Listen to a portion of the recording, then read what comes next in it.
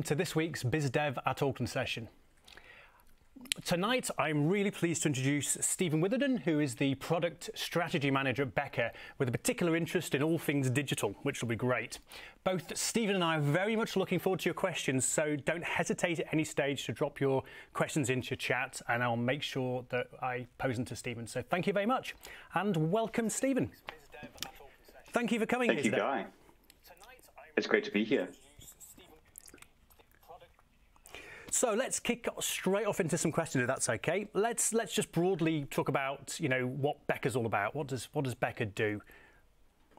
Well, thank you. So Beca is a professional services consultancy with an engineering pedigree of 100 years. We're a New Zealand-owned, employee-owned organisation that was started by a chap called George Beca more than 100 years ago. We have engineering disciplines.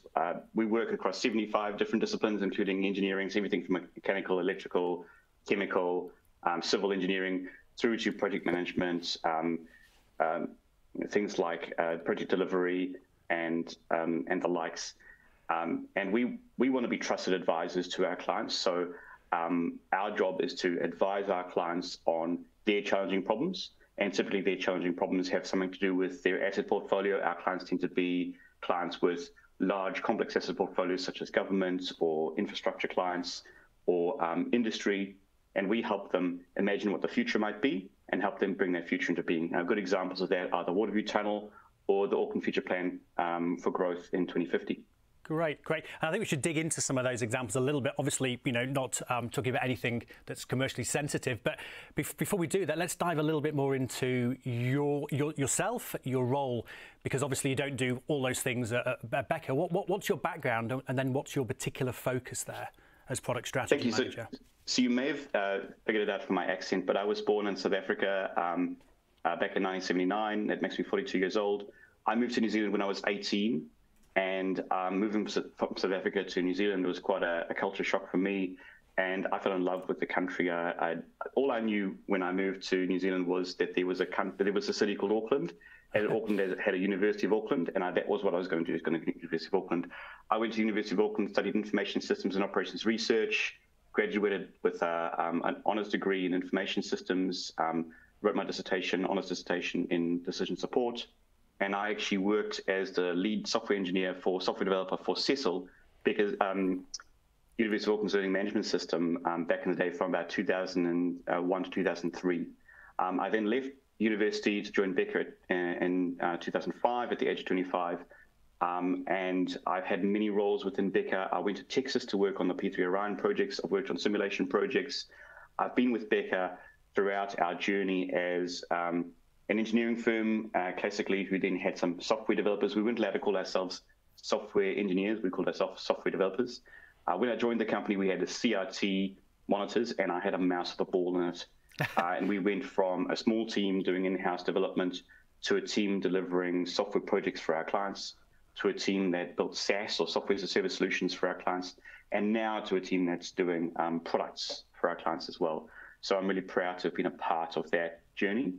When I left the university and when I was tender age of 25, looking for the sort of organization I wanted to work for, because I love New Zealand so much, I wanted to work for a company that was a strong New Zealand business owned by New Zealand, selling its services overseas, because I wanted to contribute to New Zealand and the GDP. And I had a decision to make. Would I choose a large organization and try to work my way up, or a small organization? And so the way I thought about it is I thought, well, I could either find a seedling and stand on the seedling and hope for it to grow. I could plant my own seedling. I could climb a relatively strong tree, or find the biggest tree I could find and climb that. And so I found the biggest tree. In the grand scheme of things, Beca internationally is not that big, but we're a 3,500 strong business. By New Zealand standards, we're quite big, and I think the largest engineering firm in the country. Great. I'm definitely going to dive into more of your stories at Beca, but first I'd like to just hook right back to that little anecdote from your early time in Auckland University. You mentioned Cecil, which for anyone, any of the students out there, Cecil was university development that preceded Canvas. It was actually developed in-house by the university, and Steam was part of it. So can you tell us a little bit about that? So I think I was second generation Cecil. And the name came from Don Sheridan, who was the professor who was at the core of this. The system was actually originally called CSL, or Computer Supported Learning. But because Don's Canadian, he had this accent and he would say Cecil. And so it just became Cecil. It had its own character. And we built it from the ground up in Delphi, those of you interested in software engineering, based on an Access database that David White built back in the day. And I have fond memories. So that was one of my first jobs, and I was the lead developer for a period of time. And I made many mistakes in that role. One of them was I thought as the lead developer, I had to be the best software developer, which is not true. The lead developer creates an environment where everyone else can be their best. But I thought I had to be the best, and I stressed myself out a lot trying to deliver a really good quality product. One of the things I learned at Cecil was the difference between technical excellence and driving client outcomes. So I, as a software engineer, I'm a software engineer by trade. I love writing good code. And I said to the bosses, I said to Don and them, I need 2 months. I need to rewrite the whole thing. It's rubbish from the ground up. I need some time to stabilize our core product. And so I did that. They gave me 2 months, which is a real luxury. And I redid that. And I realized two things. One was that because I was so careful with the way I did my work, it didn't change the customer's experience or the user's experience of the system. So despite that effect that it made me feel better and I did all this work, the customer's experience was unchanged. And it was a bit disappointing to me. And secondly, I realized that I wasn't finished, that I could spend the rest of my life improving the excellence of the technical part of the solution without ever improving the customer's experience. And so I realized then there always has to be a balance to these things. You can't have too much technical debt, which is the term we use for things that are shortcuts or issues with the way we developed our solutions, because the technical debt prevents us from making improvements and can cause issues such as security issues or performance issues. However, at the same time, we can't overlook achieving those client outcomes, because that's what we're there for, is to actually add value. I know it sounds like a very businessy thing to say, but that's what we're trying to do. Absolutely, no, it's true. Can you just give a quick account of what technical debt means for anyone who's not a software experienced in the student audience? Yeah, so an example of technical debt is you're trying to build a system to calculate someone's salary, and you know that you probably should take into account varying tax rates. But you know that the tax rate's about 11% presently. And you go, you know what, I'm just going to hard code the tax rate 11% because it hasn't changed recently and it probably won't change too much in the future. That assumption, the tax rate's going to remain 11%, is an example of technical debt. It's probably fine for now, but in a few years' time, it may not be a valid assumption. It's those sorts of shortcuts that we make deliberately. And the reason we use the term technical debt is it's kind of like we're borrowing from the future. We're saying, we're going to take a shortcut now, and we won't invest now because we'll invest later on to change that. And I think when we think about technical debt, we need to be mindful that it is a choice. It's not just something that happens by accident, and we need to recognize that debt and then pay it down. And maybe we don't ever have to pay that debt. Maybe the tax rate doesn't change, which is fine. And that's why we have to, we have another term in software. Sorry, this is not supposed to be a software engineering course. No, please, it's good. Called YAGNI. So YAGNI stands for you ain't going to need it. And what we mean by that is actually software engineers like myself, we love to build, we're abstract thinkers. We love to abstract a problem out to its constituent parts. And so we like to genericize things. That's what I love to do. However, if you try to genericize things too much, you end up investing too much in those generic things and not actually on the value. Because at the end of the day, if you're calculating someone's salary, people aren't too concerned about changing tax rates. They're probably more concerned about the reliability and speed of the system, as opposed to the flexibility at that early stage. And I guess we might be able to revisit some of that later when we talk about some of the processes you adopt, the agile processes you adopt, because I'm guessing that can be taken into account. Great. Let's hold that thought. So I'd like to start taking the discussion into what you do at Beca.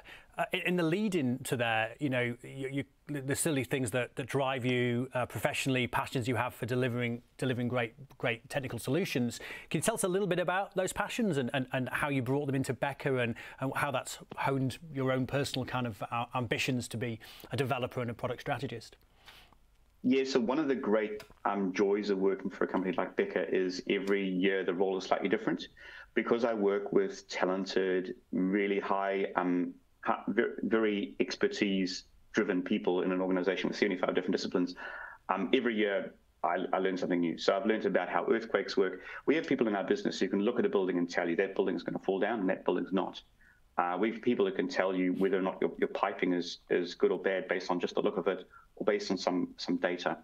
And so I've therefore learned stuff from industries ranging from defense through to infrastructure, which has been wonderful. I love problem solving. I love R&D. I love being creative. And for me, software is one of the most creative environments because when you develop software, the results of that is immediately apparent. So it's not, you don't have to wait a year for your building to be built. The software is built right then and there. So my role of product strategy manager is quite recent. It's only happened in the last couple of years. And that was as a result of us realizing that a lot of our software solutions were taking expertise from our engineers, so be it electrical or mechanical or seismic expertise, and putting it into a software solution and delivering that value to our clients. And the way I see Beca is a firm that delivers expertise from the minds of our great people. And so part of my job is to take that expertise and package it up into a software solution so we can deliver that expertise at scale. So how do we scale it out? How do we deliver more value for less hours? And so I really enjoy working with these bright people in the at the top of their game, and that's really what drives me. I've bought into Beca, so the Beca vision statement of creative people striving together to transform our world, as well as our mission, which is to make every day better. And we use that term every day to mean not just every single day, but also to make the everyday better, because based on the sorts of projects we do, the work we do impacts on everyone's lives, be it anything from clean drinking water through to infrastructure to ice cream. And I do work with clients that make ice cream, which is quite fun. Do you get free ice cream? I don't get free ice cream. I do get free soft drink, though, which is nice. You've talked in the past when we've spoken before about being a bit of a pioneer in your role as product strategy manager. So I'm guessing that means that basically you've led the development of your own path through Beca. You've shaped your role and kind of led. Tell us a bit about that process and that pathway that you went on. Yeah. So I'm part of a relatively new part of Beca. With a 100-year-old pedigree. When I first joined Beca, we weren't allowed to call ourselves software engineers because, that wasn't a real engineering discipline. And so we were software developers. And over the course of my career at Beca, which is 18 years now, we've been accepted to be fully fledged engineers. As a part of that, I was made a technical fellow for software engineering, which means I'm one of the most senior software engineers in our business. And I was the first technical fellow for software engineering at Beca. So in many respects, I'm a pioneer. I've been the first. I'm the first, the one and only product strategy manager as well. And what that means is that it's really hard to know whether I'm doing the right thing. I can't look at another person in the business and say, I'm going to be like them, I'm going to follow in their footsteps. I have to create that path for everyone else. And what I've learned is, as part of that, my job is to point towards our North Star. Not to define the North Star, because one person can't possibly create that strategy of what the future looks like, but to be part of defining what that North Star is, and then hold my hand as steady as I can and point to that North Star.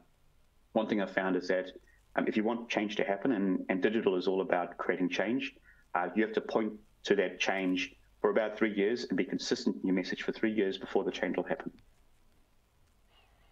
And tell me a bit about your team. Who do you work with? Do you have your own team, or is it very much cross functional? So I am sort of one of a kind. I don't have any team beneath me. I work directly with our Chief Digital Officer, Thomas Hyde. I'm very privileged to work with him. And I work alongside people in our digital space. So digital transformation with people like John Williams, the commercial side of the business, the products and services part of the business, and our ICT team. And we've done that on purpose because we've realized that all of these different parts of our business, although somewhat separate, benefit from each other. So products, my focus, benefits from having the products and services team, which can build the products, also benefits from the ICT team who support the infrastructure that the products run on, also benefits from digital transformation, which is looking to actually transform the way Beca works.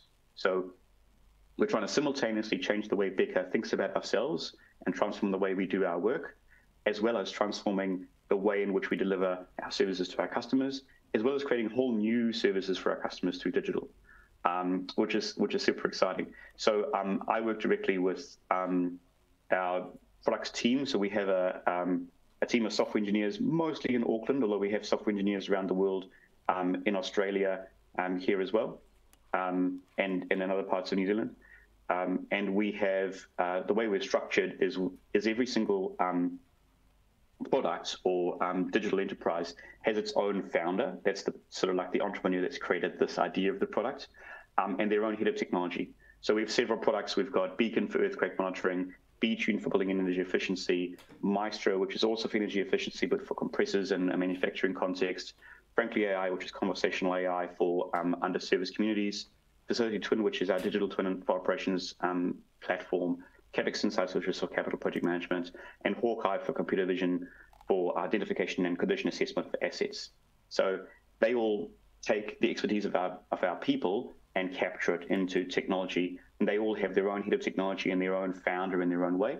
Some of them are a lot more mature than others, and so they'll have their own marketing team, they'll have their own business analysis team, and they'll have their own customer success team. But they all share typically the same software team to deliver those software solutions. Yeah, great. So you're pretty much involved in all aspects digital. Would that be fair to say? Yeah, so I have my own accountability. So I'm very much accountable for the products part, but the way I see it is it's very much a matrix, and I support the other parts of the business. So for example, we might have a product such as Hawkeye, which is great for, which we offer to our clients for computer vision for identifying condition of assets, and we'll use it internally to transform the way in which we're doing transport and infrastructure projects. So that's kind of how that works. And by collaborating in that way, it can be very beneficial. Yeah. We made a conscious effort to sort of riffing a bit here. We made a conscious effort 2 decades ago to turn our internally focused software engineering team into a profit center rather than a cost center. So many organizations, they might have a software team that's a cost center. We turned ourselves into a profit center because we wanted to hold ourselves accountable, and we wanted to keep ourselves lean and hungry, which is a challenge because it means that you have to be making money all the time. You have to be concerned about profitability of work, but it also means you tend to focus on where the value is, rather than, I don't want to say getting lazy, but rather than getting focused on the wrong sorts of problems. That's really interesting. What are the tensions there? Do you find there are tensions in terms of staying focused on the value to the client whilst also trying to manage the bottom line in those kind of mini projects or internal accountabilities? How does it? Yes, what's actually, it like in practice? It's really good you should say that. So it relates back to the Cecil question. When I think about the sorts of things we do in the product space, I think about R&D, research and development. I think of product development, which is building the product itself. I think of operations and maintenance or support. I think of delivery, which is delivering solutions for our clients for their customer success. And as I said before, typically it's the same team that's doing all those different things. And there's two parts of that can find themselves in conflict. So product development is very much focused on building a quality product, making sure it's rock solid, that there's good security, that it's scalable, that it's reliable, and that we genericize, as I said before, as much as possible so we can sell in many different environments. Delivery, however, is focused on satisfying that particular customer need right now. And so delivery tends to have short-term goals and are trying to deliver value to clients right now. And products has typically got longer-term goals and trying to invest. And there's two problems that you come up with this. One is structural in that we, Beca, are moving away from being a services-led organization to being a services and products organization. So we're not abandoning services, we're just adding products in. And what that means is that we have to invest up front. So a product business has to invest up front, and then the cash comes later, whereas a services business gets the cash as you deliver your services. So that's one problem. The other problem is that that you need to change. You need to focus on your priorities. So the priorities of delivery can conflict sometimes with the priorities of product. And balancing those priorities is quite challenging. We tend to use Agile, which is a really good way of exposing some of those conflicts and those priorities. But because it is the same team, we rely heavily on our people, the quality of our people, to just make the right decisions, which is really stressful for them. And in time, I'm hoping Phil will grow a bit more and we'll be able to make those conflicts more visible and easier to manage rather than relying on our great people. Yeah, and that's great. And I'm guessing that's a transformation that you're leading. Is that correct? Yeah, exactly. Yeah. And it's quite a difficult transformation because, as I said, we have built our reputation on our 100 years pedigree with our clients, being trusted advisors to our clients, being the people with the right answers. And our clients can trust that. They can take it to the bank. And when we come in and when Stephen turns up with his pointy shoes on and says, hey, we'd like to buy some software with that, it's reasonable that our clients would say, how can you be objective when selling this software to me? How can you be the trusted advisor and also be pushing this solution? Now, I believe we can. There are many organizations that do this.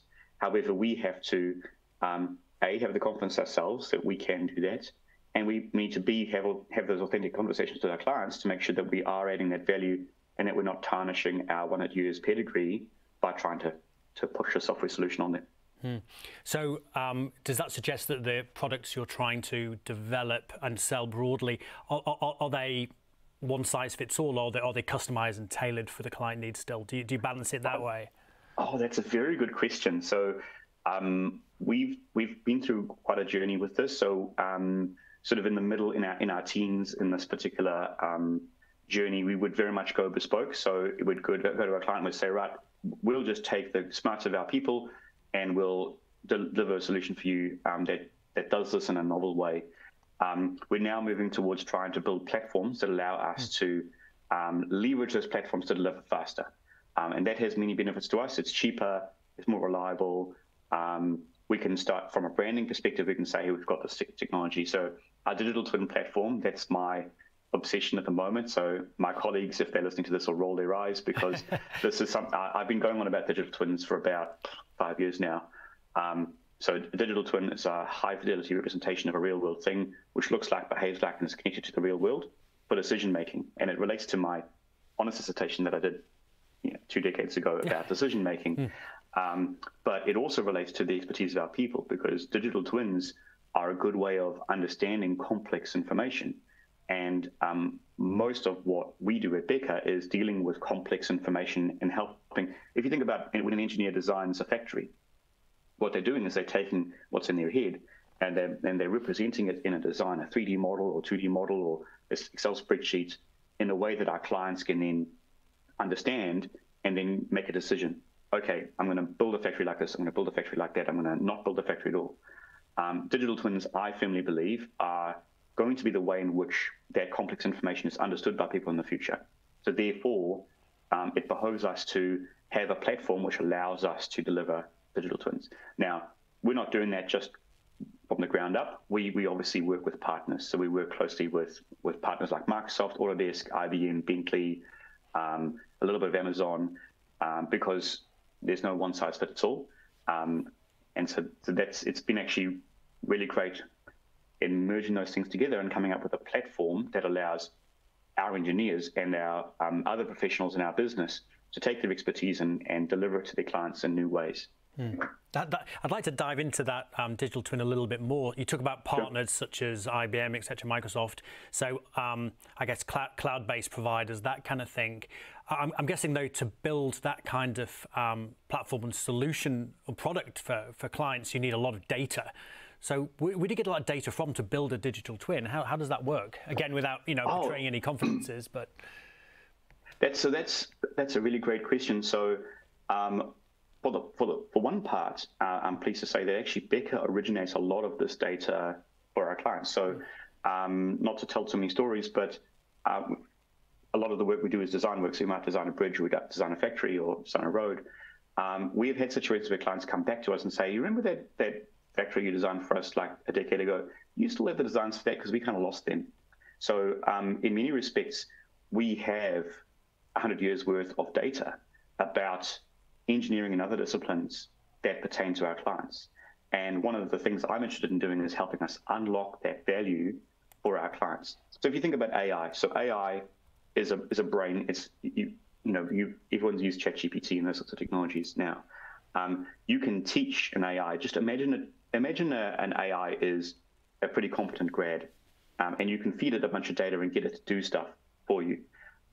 It's knowing what data to feed it and knowing what good looks like. That is the value. Like IBM, Microsoft, Amazon, everyone's got some sort of AI brain, but what's missing is the data to teach it.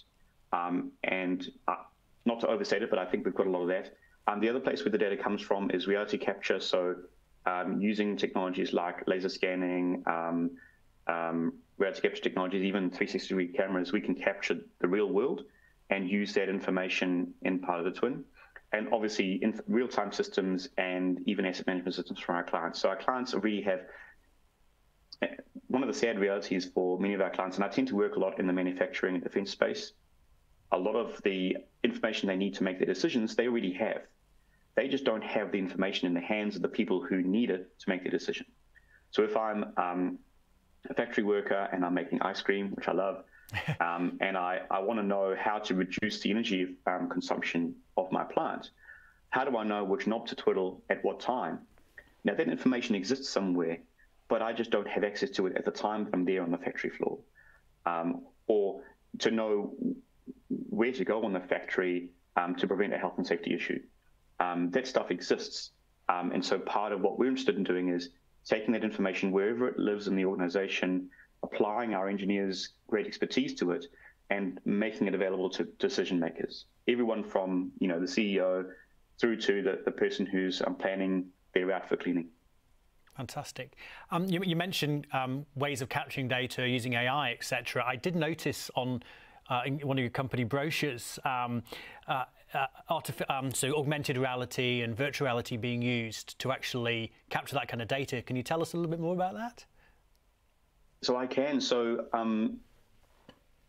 so in my opinion, AR and VR are kind of like BAU now, or they should be BAU. It's not an innovative technology anymore. I've got friends who don't have a TV, they just have VR, right? And I'm a little bit skeptical of the likes of the metaverse. And so a very brief aside, one of the things that makes me cautious about metaverse with a capital M is you look at the Web 3.0 language that people use around NFTs and blockchain and all that. My concern around all of that is I think it's looking to try capture the commons of this digital world. I believe that we are on the verge of, if not already, creating a digital world, a digital commons that we can all participate in. And I worry that if we try to introduce scarcity into that world, we will miss out on the great opportunities that they have for us. But setting that concern aside, we use AR and VR to visualize designs, for example. So a client might, I've actually seen this happen, and it's really fantastic to see. We were designing a factory for a client, and you show the 3D model to the operators. You say, right, this is where the valve is, you're going to turn. And they're not really too interested, and they kind of struggle to understand the 3D model, even though it's in 3D. You put them into VR, and I'm not talking like people in their 20s. I'm talking people in their 50s who've been in the factory for ages. And they'll go, I can't use that valve. And you'll say, well, why not? And they'll say, well, look how low it is. I can't bend that low to use that valve. You need to move it. Or they'll say, I can't fit through that gap. In between those walls. You need to make that wider. And so one of the lessons from all that is context. If we can bring more context to people, to decision makers, we're not going to be using computers with a keyboard and mouse in the not too distant future. We're going to be having much more interactive engagements with computers. And so by using technologies like AR and VR, we can have more engaging experiences for people. In the AR space, we use AR for remote site inspections or remote inspections of construction or verification activities where during COVID we couldn't fly remotely to go inspect something, so someone would put the headset on and they'd inspect it. That's becoming BAU in much the same way as like when mobile phones first came out, everyone was excited about the opportunities for that, and now everyone's got a camera and a microphone and a computer in their pockets. it's just BAU, and it's going to be the same for AR and VR. So we don't see, or I don't see us necessarily innovating in that space. I see us, let's just BAU to use AR and VR to deliver value for our clients. InnerSafe is one of our products that integrates with our digital twin, for example, which uses VR for health and safety briefing. So you can walk around the site, do a virtual tour around the site, and identify hazards. And it's amazing, even though it's not a real representation of the real world, it's not as interactive as the real world. You remember because it was experiential. So what also is interesting there is, I think you're talking about using AR and VR as part of your products and solutions when you're working with these clients, but at the same time you're also using that to feed back into your own design processes in some ways. Is that correct? Absolutely. So like I said, we use digital to transform our own business, to make ourselves more efficient.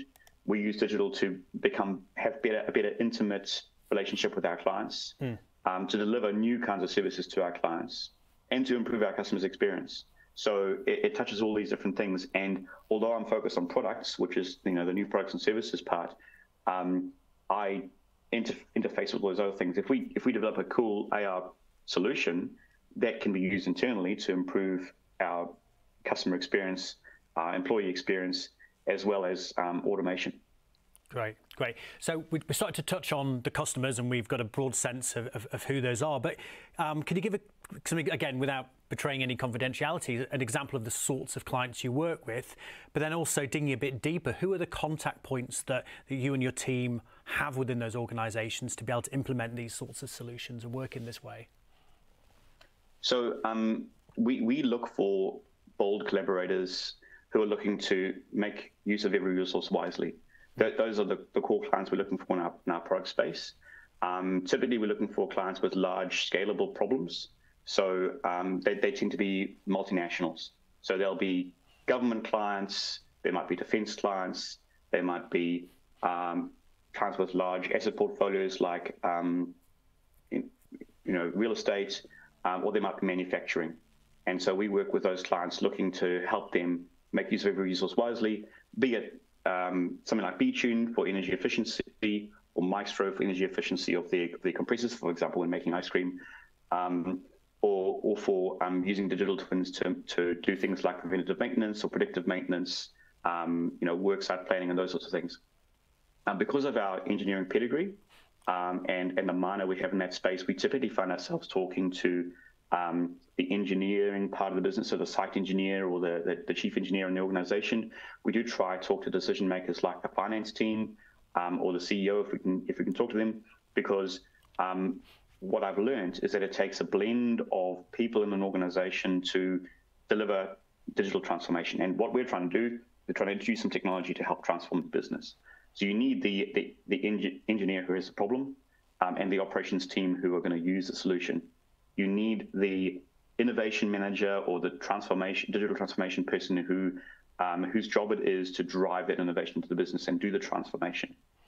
You need the person with the money, the decision maker, be it the CEO or the COO or what have you, who's going to see it's a worthwhile investment. Yeah. And then you need the implementer or the ICT team who are actually going to be plugging things in and helping actually manifest that thing on the ground. And if you don't have buy-in from all those people, it's not going to work. So you might find that the solution is really desirable for the people on the ground and they love it, but actually if it doesn't fit into the IT network, it's just not going to fly. If you can't plug it into the asset management system, it won't work. Likewise, IT might be really into it, but if it doesn't actually deliver value for the people on the factory floor, they just won't use it. So that makes absolute sense. You want all those stakeholders involved and getting their buy-in. How does that work in practice? I guess in an ideal world, you'd have everyone around this big table, thrash it all out on a 2-weekly basis. But how do you actually manage those complex relationships when people could be in different buildings, different offices, different time zones? We use a lean startup approach. So we start by saying, well, we think we've got something of value to offer. And we go out to our clients and we do an experimental approach. So we say, well, let's have our hypothesis. Our hypothesis is this is going to work. And then we bring it to the client and say, hey, we think this is going to be of value to you. And more often than not, we actually get told, no, it's not got value, and then we iterate. So failing fast, learning that we've made a mistake, and then learning from those. We find that finding those bold collaborators is absolutely essential. So what I mean by that is we need to find an organization that's willing to co-create with us. It's willing to actually, and it sounds like a platitude, go on the journey with us to say, well, we've got a problem, you've got a solution, and we're willing to actually invest in not just to buy the solution, but actually to change our organization in the process and bring everyone else along with us for the journey. That transformation is actually, people underestimate how hard that is. And there's only so much we can do from the outside. It has to come in from within. So part of it is actually choosing the right organization, waiting for the right moment. Some organizations, we spend 3 years talking to them about the problems that they have, and they're not ready. That's fine. We'll wait. We've been waiting 100 years for this. We can wait a few more years until they're ready to invest. And so it is an open question. So customer success is really what I think we're talking about here. That is a huge challenge because it involves people, and all the interesting problems in digital involve people. I think it's quite interesting as well. You talk about working with clients for quite a long time, deciding when they're ready. Does that make for some tough business calls when you've invested in a particular opportunity? It may be a client you're already working with anyway in other areas, but if you're then walking away, there's obviously a big upfront cost there. How do the business decisions work there broadly? So it's a really good question. In our case, I think it's partly to do with our culture. Like growing up in New Zealand, we're very much a relationship-driven organization, and so we don't see it as a failure if we're having a conversation with a client and we realize that we don't know the right solution for them. We're not going to try to force the issue, but now we've developed this relationship, and actually that relationship has value, and we'll still use those relationships to get insights from them. So we'll say, look, actually, this solution didn't work for you. In fact, none of our products are really what you want, but maybe we can talk about this problem over here. And because we've got these rich themes of expertise in our business, 75 different disciplines, typically there's something that we want to talk to them about where we can add some value and they can add some value. So nothing's ever a loss in that sort of conversation. You do have to make some difficult calls, and we have, pleased to say, we've got a very rigorous bid process at Beca. So we ask ourselves, I don't even know how many questions they are, something like 20 questions whenever you're about to enter into a piece of work for a client. This was originally designed for our services business, but it also works in products. Things like cultural alignment, value, strategy. Does this align with our values? Is this what we want to do? And if it comes out with a low score, we just don't do it. Yeah. But that relationship it's never a waste to develop a relationship with a potential client. Great. So you mentioned the lean startup approach, which kind of leads us into maybe discussing some of your project methodologies and project management methodologies. You've talked about Agile earlier on the call. Tell us a bit more about your choices to do that, maybe how it fits into your move to a product model, and why it's working for you and what the challenges are. So Agile is great in that it allows you to surface those conflicts I mentioned before around priorities. So you're able to say, well, these are the priorities from this part of the business, these are the priorities from that part of the business. You can have an open conversation about that. So as I mentioned before, every product has their own head of technology, which is looking at the technology direction of their product, and I work really closely with them. We also have product managers who manage those products, and product owners in a very Agile sense. So product owner is a role in Agile, which is looking after the product backlog and all that. I consider many of these problems to be so-called wicked problems. So a wicked problem is a problem where you can't understand the solution until you fully understand the problem, but you can't fully understand the problem until you fully understand the solution. So therefore, you have to kind of understand both the problem and the solution at the same time. So design thinking is a methodology we use for coming to grips with that problem-solution dichotomy. I'll put my hand up and say, as a software engineer, I tend to jump to the solution too quickly, and often the team are telling me, Stephen, slow down. It's not solution time, it's problem time. You need to describe the problem properly. And the best way to do that is with empathy. So we have to spend a lot of time asking questions. So that's why not integrity selling is important, but the lean startup methodology involves a lot of asking questions of our clients. What is the pain point? What is really causing you problems? What's keeping you up at night? If I had a magic wand and I waved the magic wand for you, what would that do? And I recently spoke to a client and I said, if I had a magic wand and I waved it for you, what would you do? And he stared off in the distance and said, I don't know, because I don't know what the problem is. I don't actually know what's causing my manufacturing problem. And that was his problem, is he didn't know what his problem was. And that's something that you can help him with. So once you've understood that pain with that deep empathy, not just for the person who's got the problem, but other people who need to use a solution, you can then start to go down your design thinking path to ping from the problem to the solution to come up with the right answer. That's quite messy. It involves a lot of back and forth, which is why Agile is quite useful, because it focuses on interactions between people. And then that sort of turns out to be a backlog, which the team work through. Now, in an ideal world, as I said before, we'd have separate teams for product development and delivery and R&D and all that.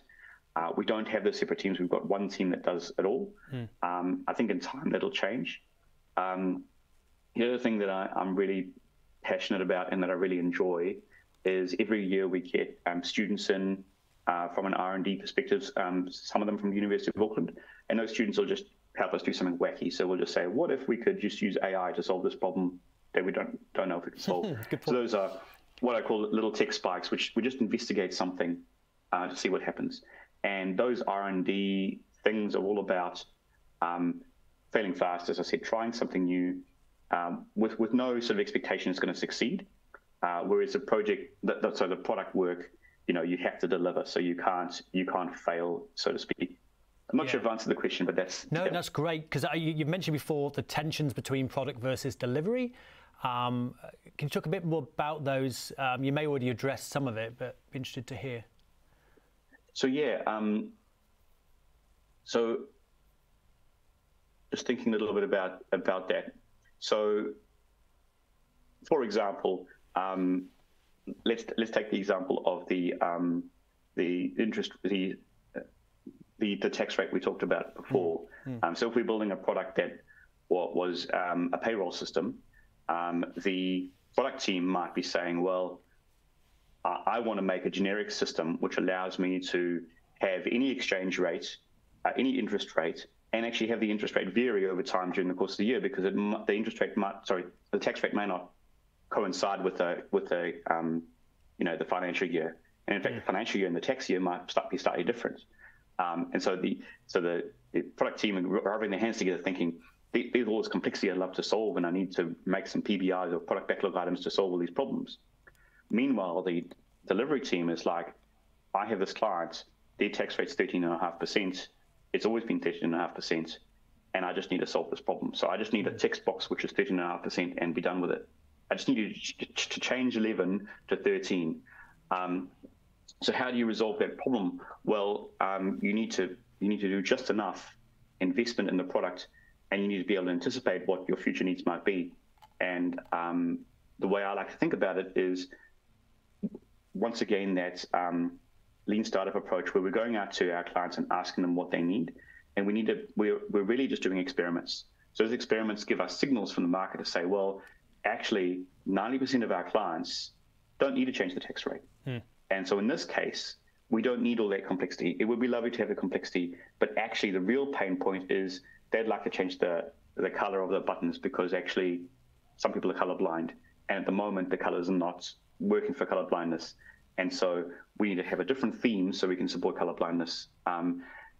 So it's being able to separate out the good quality technical solution, which is truly the right answer from a technical perspective, and separate it out from the client outcome you're trying to achieve. And software is one of those things where there's no other discipline where halfway through the work you're doing, the client will say, well, that thing I told you I actually wanted completely the other way around. So no one would ever say to a civil engineer, I want you to build the Auckland Harbour Bridge, and halfway through the design of it, they say, well, I want it to be a footbridge and a rail bridge and take bicycles. Oh, and by the way, I want it to actually have 3 off-ramps and one of them needs to be going to Hamilton, please. Like that doesn't happen. But in software, that happens all the time. So understandably, the technical team are trying to anticipate all of these different things. And so part of my job is helping the heads of technology balance us anticipating all those future needs with the signals we're getting from the market, which is not easy, because you could very easily spend a lot of time building a really beautiful solution that no one uses, and that would be a huge disappointment. It sounds incredibly complicated. You suggested before that AI could offer solutions in terms of managing and cutting through some of this complexity. What are your thoughts on that? So AI, so I was somewhat blindsided by ChatGPT. I think all of us were quite surprised with how powerful it is. Now, we've been investing in conversational AI for about 6 years now with IBM Watson and GPT-3 with our Frankly AI solution. So very proud of that. Look, Google it, Frankly AI. It's used for stakeholder engagement for underserved communities, and so people can chat with the AI, and it captures a lot of information about what's going on for them. And then we can use sentiment analysis to tease out what the core issues are, and then that helps with planning and future plans for the for a city or for an organization. So that's very powerful. But that's just scratching the surface. And so as I said before, when we're trying to capture our expertise, so my vision for AI would be, I would love to be able to bottle the expertise of our great people into a little AI. So if you think about Jarvis, so Tony Stark, you've all watched Iron Man. So despite the fact that Tony Stark has some problematic things, Tony Stark is an engineer. The only thing I disagree with about the way Tony Stark behaves is that he pretends that engineering is a solo activity. It's not a solo activity. It's not like one person's genius. It is a combination of people working together. But one thing I do agree with those movies is that Jarvis is sitting there supporting the engineer along the way with their work. So I don't believe AI will replace engineers, but I believe AI will be a support, like a co-pilot or a collaborator. Like I said, like a talented grad who you have to teach and you have to explain things to, but who, once you've explained things to, will really ramp up and be able to support you. One thing, as I said, with Hawkeye, we use AI to automatically identify cracks in pavements, or the conditions of pipes, or the conditions of other assets, or the dispositions of assets. Anything that a human being can do with their eyeball, computer vision can do nowadays pretty effectively. And as I said before, the trick is in taking the expertise from our people who knows what good and bad looks like and teaching that to the AI. Other places where we're using AI is in generative design and automation. So most organizations like ours are looking to automate and generate designs. And I don't think this doesn't necessarily mean that we stop doing design. What it means is that we get to do a different part of the design. So you might generate a bunch of designs and then say, well, these 5 designs are actually more appropriate for our clients' sustainability goals. So it allows you to do the next level up of thinking rather than some of the detail. And then finally, predictive and prescriptive analytics on data, be that real-time data or historical data, allowing our clients to make some great decisions. And what's amazed me is you take a large volume of data from a client and you process it and you show it to an engineer or a specialist in their field, and they look at the data and they say, oh, that's wrong. The such and such is off. And they're just, based on their years of experience, they can do that. And so I'm very interested in how they know that and how can we put that expertise into systems for our clients so they can have that enduring value. I don't think the AI is going to be able to solve our big existential problems, because AI is trained on historical data. So AI only knows what we've done in the past. It can't imagine necessarily what might happen in the future. So take, for example, the flooding which we regrettably had in Auckland. No one anticipated that level of flooding before. No one ever ran a model of that potential future because no one expected it might happen.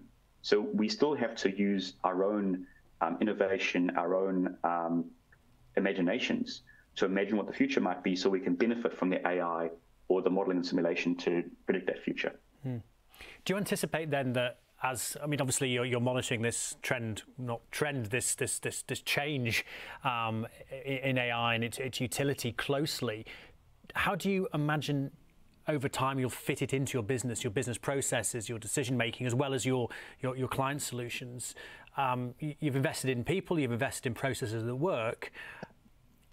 How are you going to integrate it into your agile process, for instance? So I think it's already happening. Once upon a time, our experience of computers is deterministic, right? So you gave it numbers, you gave it data and rules, and data plus rules equals the output. And then you knew the output was good if you knew your rules and your data was good. And then we got sort of search engines in the internet, and we were able to scour the internet for information. And our job was to determine whether the information was reliable. What was the source? Was it the New York Times, or was it some other dodgy website I was getting the information from? Now, with the advent of AI, it is a stochastic process. It's not deterministic. By that I mean it's random. It generates random text that looks reasonable because it's been trained on such a large amount of data. And because our brains are not deterministic either, we look at the data, we look at the output and go, that looks good, but the result might be wrong. And so the big challenge, there's two big challenges for us with AI. One is that problem of we need to be able to determine whether something is right or wrong, and we can't rely on the process or the input data. We have to independently verify the results of that. And secondly, as I said before, because it's trained on historical data, it has biases built into it. So if you take an AI and you train it on historically the set points for all temperatures around the world in a building, it will bias towards a man's body temperature, because historically all buildings have been biased towards a man's body temperature. And if we want the future to not be like that, we have to actively interfere with the way the AI is giving us the results. So how would that work in an agile sense for us? So we could use it to take all the stories from our clients. So if our clients have told us a whole bunch of problems that they have, and we could use that to synthesize down. So I've used AI to take things people have emailed me, to synthesize it, and then I've actually asked the AI, what should I do next? And it's given me a very reasonable response. Now, one caveat I should add to people about this is you need to be concerned with security, sovereignty, and safety when it comes to using conversational AI. And by that, I mean, when you're using typically something like ChatGPT, that's actually sending data overseas, typically to the US or to Europe. If your client is a government client or defense client, they will not want you to do that. And so don't just blithely copy-paste stuff. It feels right, but don't just blithely copy-paste stuff in there. Likewise with safety, even a really carefully curated AI like ChatGPT or Microsoft's Bing, which has recently released stuff like that, it may actually say something that's harmful or suggest something that's harmful because it doesn't know the difference between harmful and unharmful, not really. And then finally, security. You don't want to, just generally speaking, even if you had data sovereign within New Zealand or Australia, you don't want to necessarily leak your intellectual property out to competitors. And so that's why we're working very closely with Microsoft. Microsoft, as you know, have invested heavily in AI. And I think the future for organizations is going to be having their own curated, trained organizational AI, which understands their organization, understands all their data, and is able to answer questions about their organization, but is limited to the organization, kind of like Jarvis. You don't want, once you've spent all the time training Jarvis, you don't want to just lend that to your competitors. I could spend hours on that one topic alone. Stephen, fascinates me, and I may well follow up with you at a separate time. We're moving towards the end of the session, but I've got one final question that I think will be relevant for our audience. What are the skills that you think are relevant to the future for people involved in product development, project management, the innovation space generally? So I kind of touched on this before with the advent of AI, and you've probably already heard about this term, so-called prompt engineering. So prompt engineering is absolutely going to be critical in the future. So that's how do you articulate a question such that you can get the right answer from the AI. It used to be, so when I was younger, I used to read encyclopedias just for fun. And then my boyfriend at the time, when I was in my 20s, downloaded all of Wikipedia onto his iPod so that he could win any argument. So he'd have every answer to every question on Wikipedia on his iPod. And then when we got mobile phones, we would just ask any question on our mobile phone and get the answer. in the not too distant future, you'll have an AI in your pocket and you'll be able to get it to answer any question and also intellect with you on what those answers might be. And the skill moves away from crafting a search term to get the answer you want to crafting a prompt to get the answer you want. That's going to be quite critical. I really love, if we talk about the distant future, Isaac Asimov, who wrote a lot of short stories, he invented the word robotics. So robotics he came up with as part of his short stories. He had this character that I'm enamored with called Susan Calvin. So Dr. Susan Calvin is a robot psychologist. Her job was to go in and understand why the robot did the stupid thing. And I believe we are going to have someone like a robot psychologist who is good at asking questions of the AI to understand why it did what it did so that we can improve the answers or we can understand why and we can make better prompts. I think it's going to be really key. I think some of the skills that I think we need are old skills that are just packaged up in a different way. So critical thinking skills and the ability to understand the inevitable tsunami of garbage we're going to get from these AIs. So you already know that a lot of websites are just using generated content from AI. So as people looking for answers, looking for innovation, we have to be able to be discerning to determine the difference between garbage and not garbage. I think it's actually going to be a huge problem for us in the near future. I'm trying to sift through. So Herbert Simon, one of my great heroes, who the father of some of the decision support stuff I think about, said that a wealth of information leads to a paucity of attention. And so he came up with this idea of the attention economy. Our attention spans are so short, our ability to understand information is so limited because there's such a large volume of information out there. That's only going to increase. So our ability to discern that becomes ever more important. What else? So the last thing actually relates to, so as things become more automated, as technology starts to eat into the value chain, and so, for example, the sorts of work I do, someone can go out there and generate code. I'm a software engineer by trade, that's what I like to do, but someone can generate code nowadays. So what is left for me? Well, it's actually moving closer to the client and understanding the client's needs. So it goes back to the problem I was talking about before, is the solutions will come if you can understand the problem. So it's how do you have that really deep empathy with the person who has the problem? How do you understand that problem really well? How do you engage with those stakeholders, take them along with you for the journey so you can actually solve the problem? It's those sorts of things, being closer to the person with a problem. Those are the skills that I think are going to be really important in the future. And paradoxically, on the other end of the spectrum, I worry that we will lose touch with how these systems work under the hood. So there's a story, and I don't want to accuse anyone of this, but what with the advent of apps on our phone, we've kind of lost the understanding of how folders work on a file system, right? How to sort files. So we just go to an app, and the app's got stuff, and off we go. And I've observed some of our younger grads struggling with the file system concept.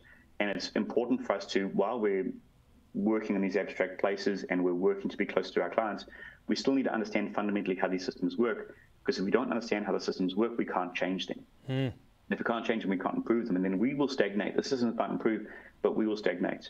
And I think about another short story, The Time Machine. I think it was H.G. Wells. They're talking about the Eloi and the Malakoi. And there was, humankind had split into two species, as it were. The species who knew how the systems work, who made sure the machinery worked, and the species who didn't understand how anything worked. And I don't want us to become like that. I think we need to remain grounded in understanding how the technology works, while also realizing that our place is in the empathy part of it and understanding the customer's needs. Excellent. Excellent. Very, very nice insights there, Stephen. Stephen, thank you so much for your time today. I hope you'll stay on for just a couple more minutes after this call is over. But on behalf of all of us, really appreciate your insights. Very rewarding. Thank you. Thank you.